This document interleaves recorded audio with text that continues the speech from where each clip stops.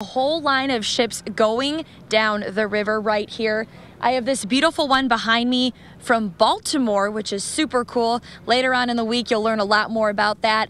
But I got to talk to a lot of people who are out and about here earlier today. Very, very excited to come back once again tomorrow.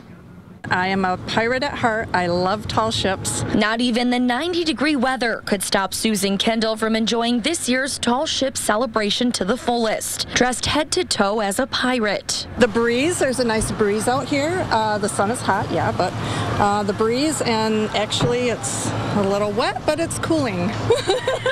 It's worth it though, right? It's worth it. That's because the event is dear to her heart. My mom used to come down here and watch them all the time, and I just love everything about it.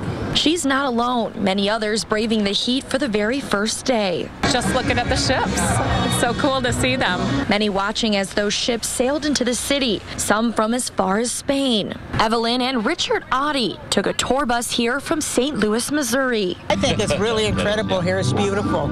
It really is. And they're looking forward to spending the weekend here. We're going to the festival. We're going to the festival. Yeah. We're actually going to be on one of the ships tomorrow. We have our passport, and one of the parts of our tour is taking a cruise on one of the ships. I don't know which one it is, but we get to go aboard and take a little sail.